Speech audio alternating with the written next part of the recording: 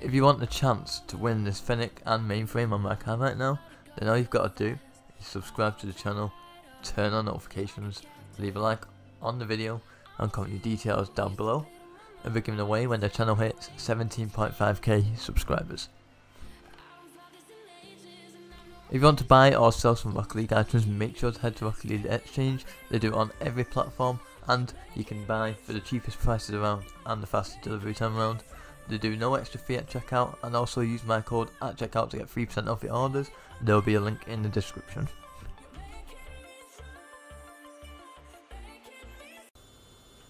Hey guys, welcome back to another item shop. Today we have got the daily items switched out, but we still got the featured items of the Play Anthem and the Electroshock. And also I recently got a supporter creator code, so make sure to use that. It is in the top right of the screen right now.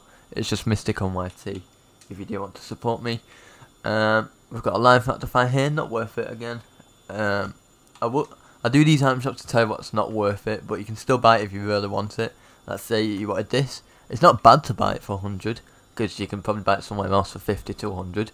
Plus it's untradeable, that's a bad thing about it from the item shop. But you can still buy it if you want it.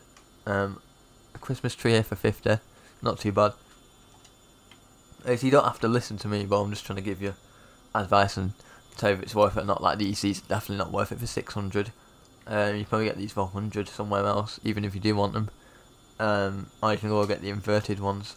This isn't bad for 100 though, Cobalt Buzzkill, if you do like the Octane. And the forest green blenders, probably not worth it for 300, they're not the best looking wheels. That's it for today's item shop. Once again, make sure to use my support credit code if you do want to support me, and I'll see you guys in the next video.